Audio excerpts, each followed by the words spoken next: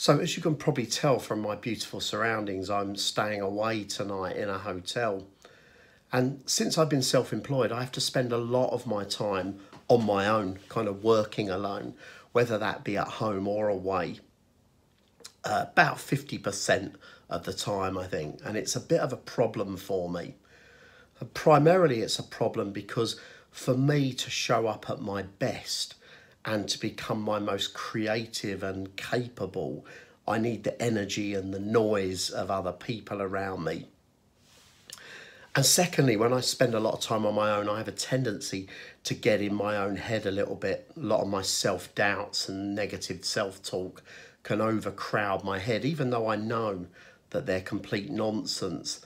They can overwhelm me and they can sometimes stop me doing some of the important stuff I need to be doing. So as a result, I've had to sort of learn the patterns for myself. I've learned what it is I can do on my own and what it is I need to do in the company of others, or sometimes just in a different place from the home desk that I have. And primarily it's creative stuff. Unless I've really scripted something out heavily, I can't really do it at home.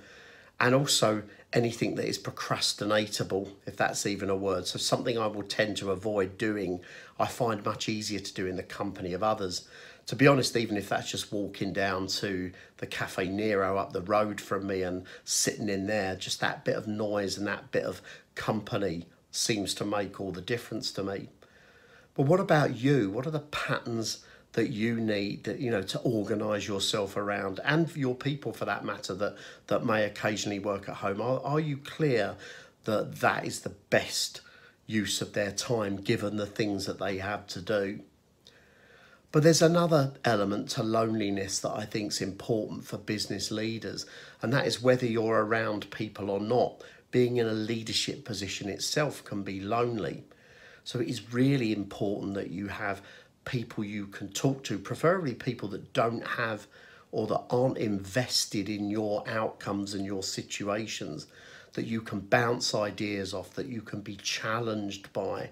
I believe that's really important, to have those people you turn to. And it's probably why the experiences I run in my leverage leadership work now include a lot of group work, because I think it's healthy to develop a network of people on the same journey as you that aren't necessarily invested in you.